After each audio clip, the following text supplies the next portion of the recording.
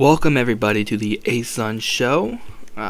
Going into week 3 this week. We got a lot of good games. Not as many ASUN wins as I'd hope, but enough. We got plenty of time to make that up. So, got a lot of games from last week to go into, and a couple from this upcoming week. Conference weeks are so much easier. Anyway, let's jump into the games. We are going to go from first to finish to last to finish. So, first ASUN game to finish this week was Kennesaw State taking down Morehead State 28-14. Kennesaw State 14 in the first, 14 in the fourth to put them away. Great defense by Kennesaw State. Starting off 2-0 again.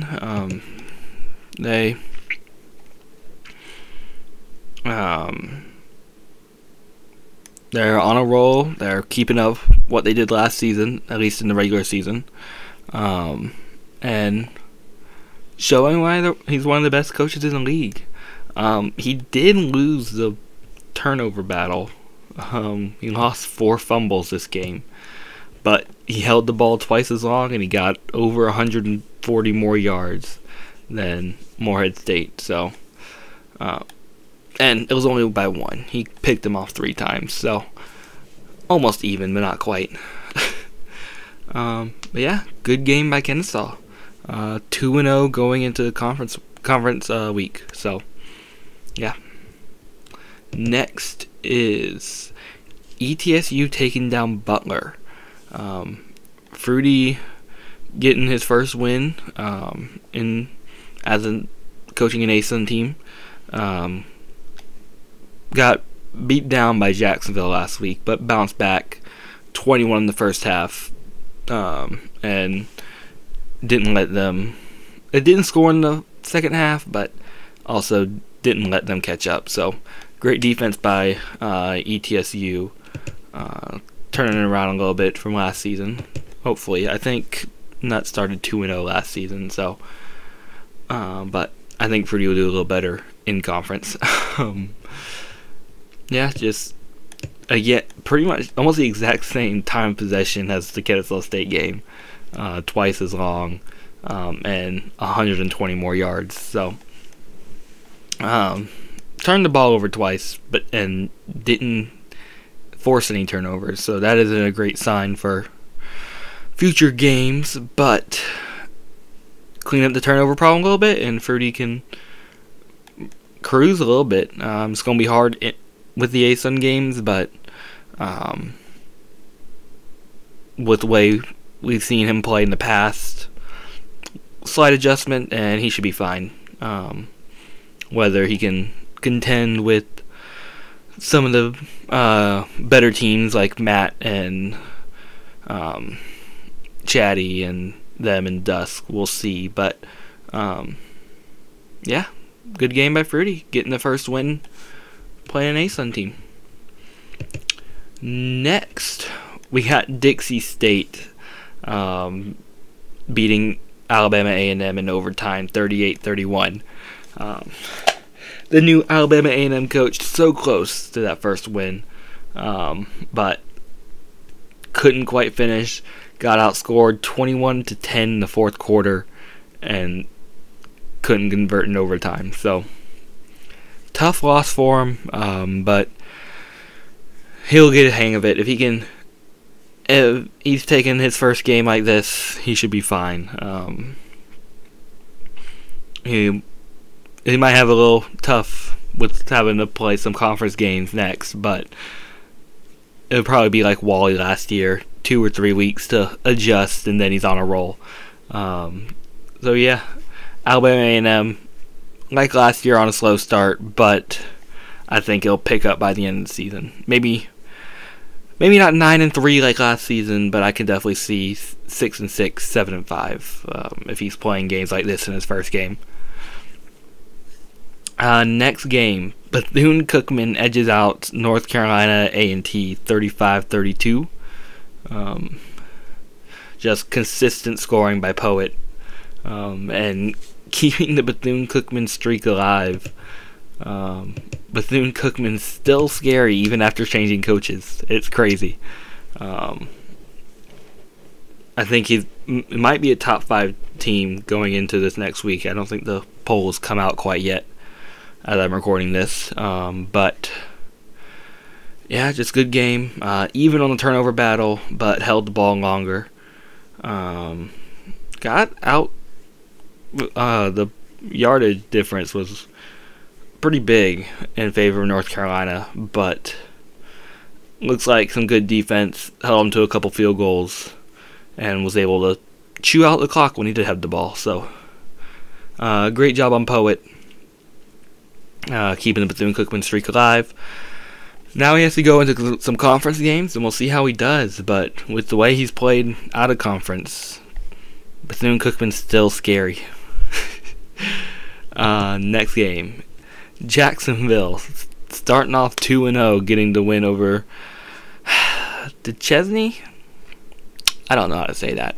Whatever. 37-31. 15-point fourth quarter to pull out the win.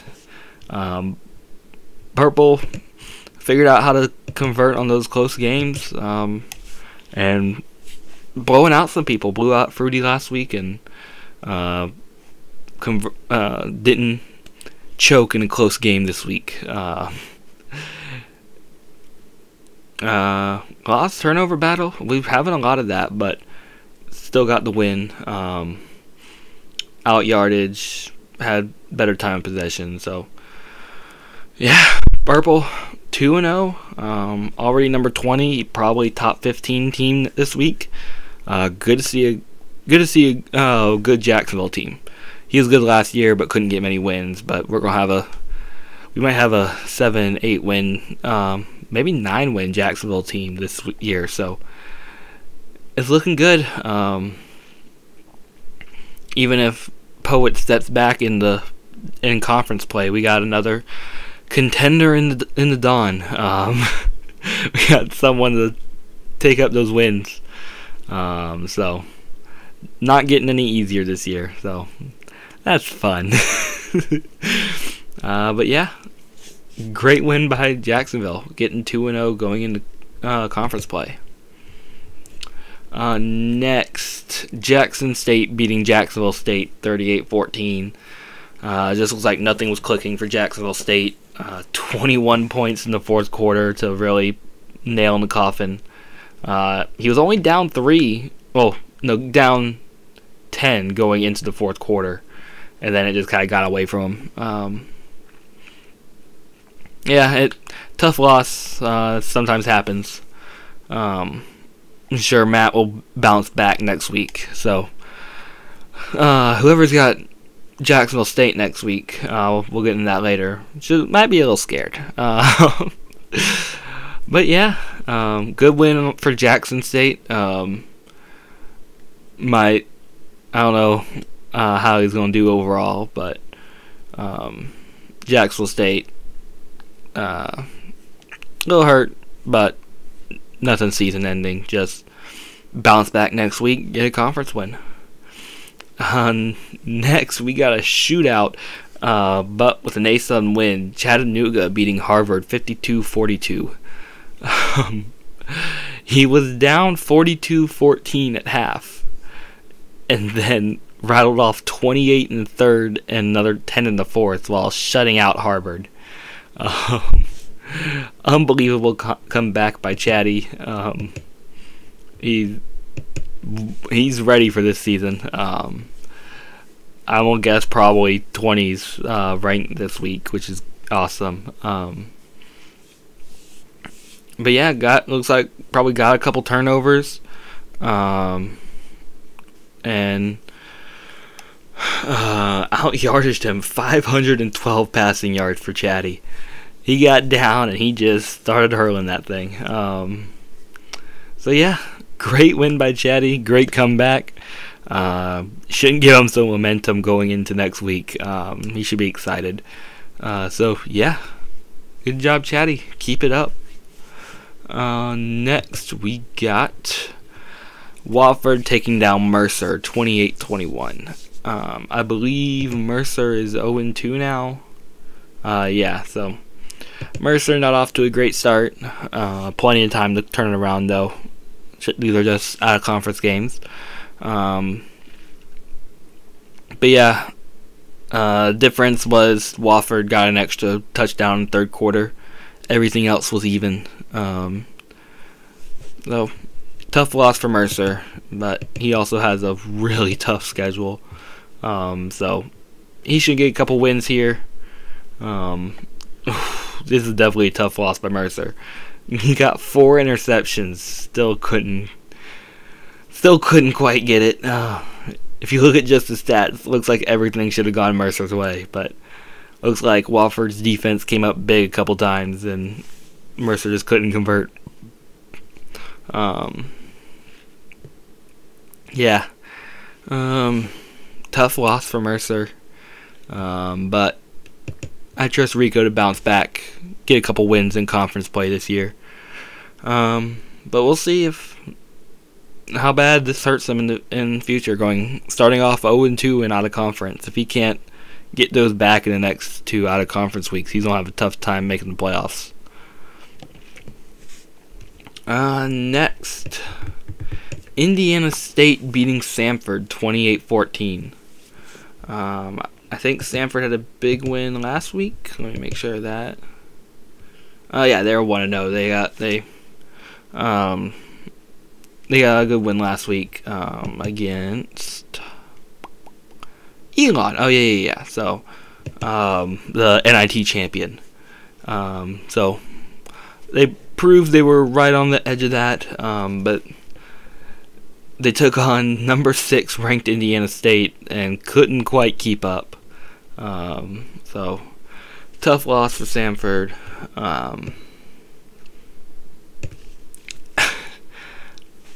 Picked them off a couple times. Exactly even time of possession. I don't know how that happens.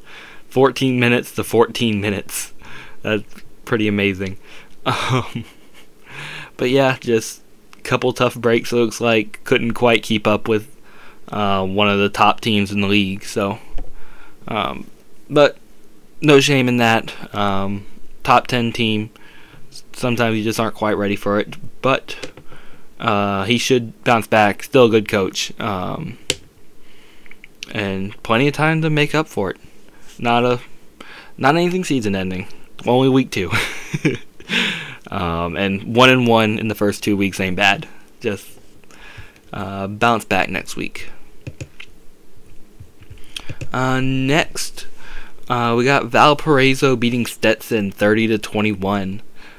Stetson up at the half, but it just fell apart after that, giving up 16 points in the second half and not scoring any.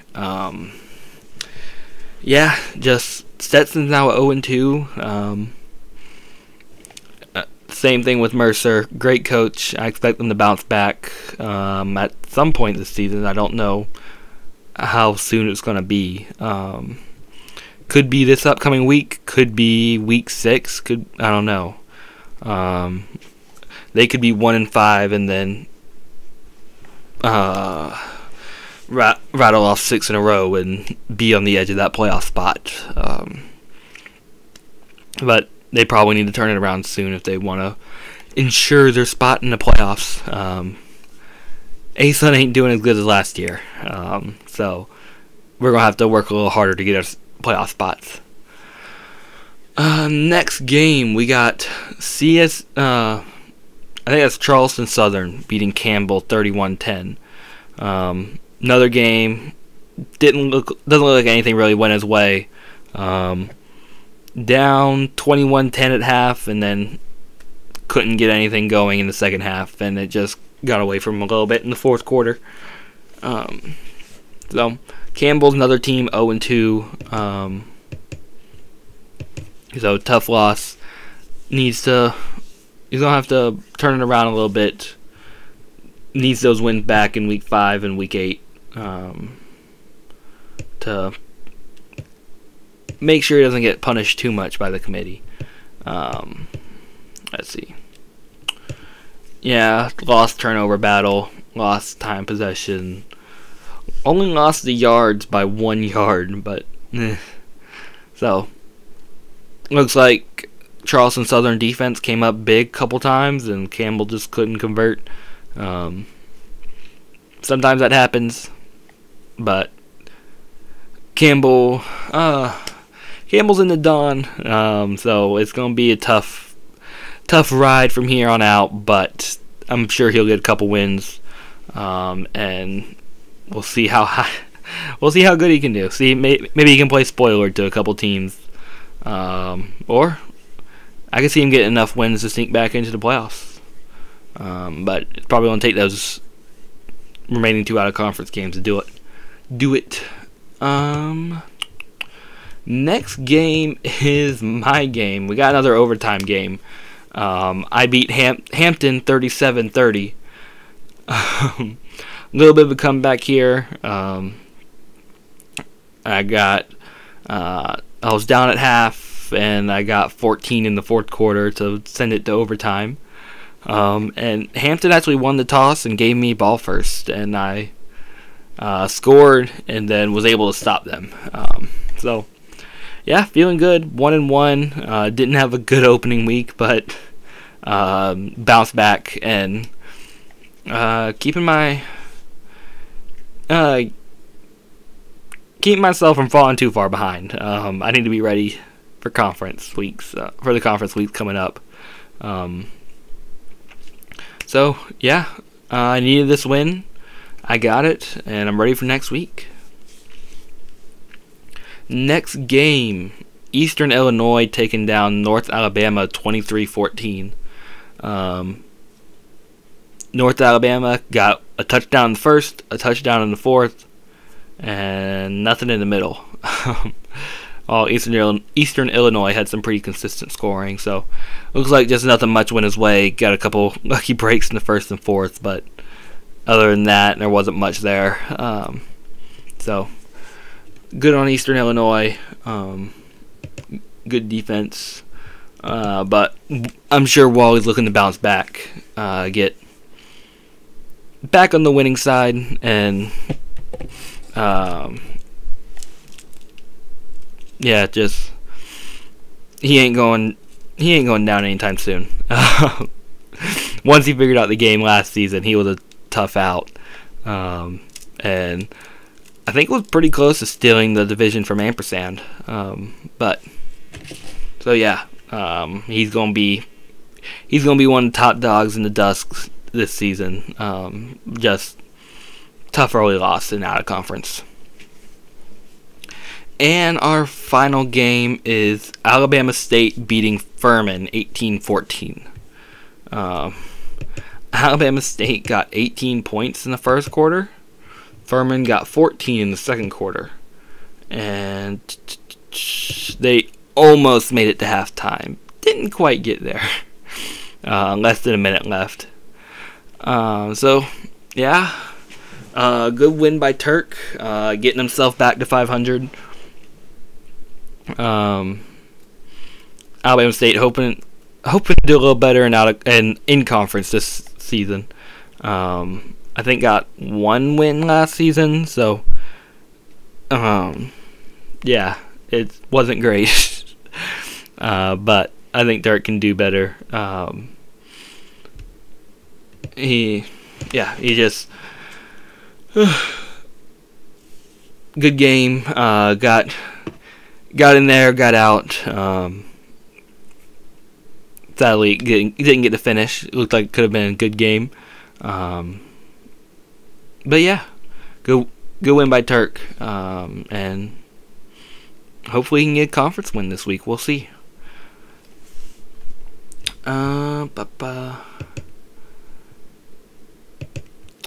Okay, I think we're going into next week's games now, or this upcoming week. Tomorrow, whatever, however you want to say it. Our first game, 0-2 Alabama A&M versus 0-2 Mercer. Two teams definitely looking for their first wins. Pretty much need it. I mean, they won't be out or anything, but it's just a confidence booster. Get that win and get on a little bit of a roll. Yeah, I'm going to take Mercer here. Mercer, the better coach, and is looking for that win. Next, 2-0 Jacksonville heads to 1-1 Alabama State. I definitely got purple here. Jacksonville on a roll, and looking to start off in conference with a win, and looking to contend with Bethune-Cookman and Kennesaw State this season. Speaking of, next game is Bethune-Cookman 2-0 against Samford 1-1. This is going to be a tough one, and I have no clue who to pick. Poet in his first ASUN game, ASUN conference game, and Samford looking to do a little better in conference than he did last season. I think he did it was like 500 or something like that, but if you want to contend for the title, you got to do a little better than that. And getting a win against Bethune-Cookman is a good start. If I had to pick, I think I'm going to go Samford, but it's going to be a close game. I could see it being under 7, maybe under 3 points difference. So that should be a fun one to keep an eye out on. Next is East Tennessee State versus Campbell. Fruity in his first, well, I guess I don't know if the Jacksonville game counts as an in-conference game, like if it counts on their record. I don't think it does. Whatever. Fruity, Campbell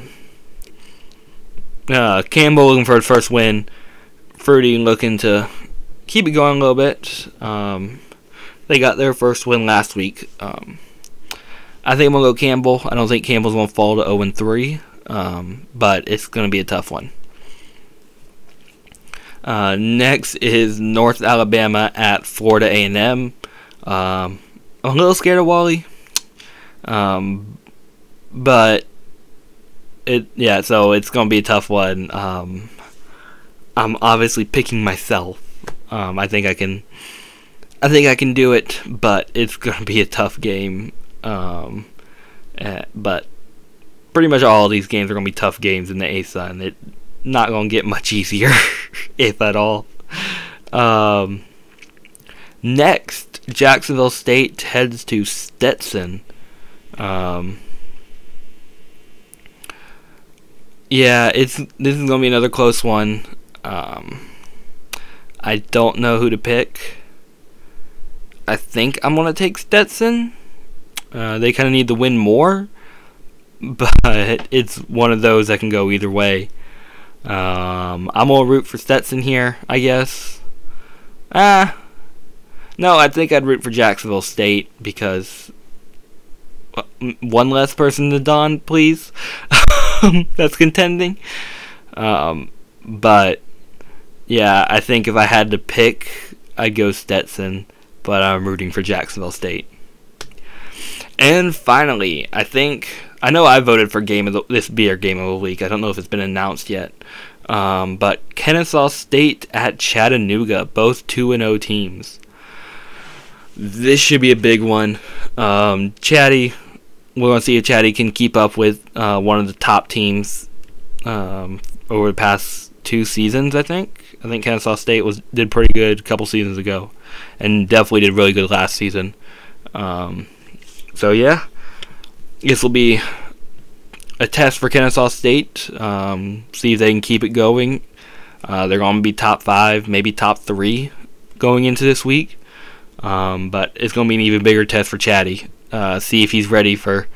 He didn't do great in conference last season, and he has a tough opponent to start out with. We're going to see if he can keep up with one of the top, with maybe the top coach in the ASUN. So yeah, I know I voted for this be game of the week. We'll see if it gets picked. I hope it does. But yeah, that's our slate of games. Let's see. I think that's all. Oh, before I wrap up, a little announcement. I finally did my job. Not really. We should have a guest on next week. They kind of asked to be on, so I didn't actually do my job. Still haven't done that yet. But yeah. Let's see. Yeah, I'll give you guys a hint on who it is. Two different. Let's see. I'll give you 2 letters. H and P. Let's see if you guys can figure it out. I don't know. We'll see. Yeah, but I think that's all I got for you guys. I'll see you guys in 2 weeks. Well, it'll be a little bit shorter because I only got 14 games total to go over, not 21. Anyway, see you guys. Bye.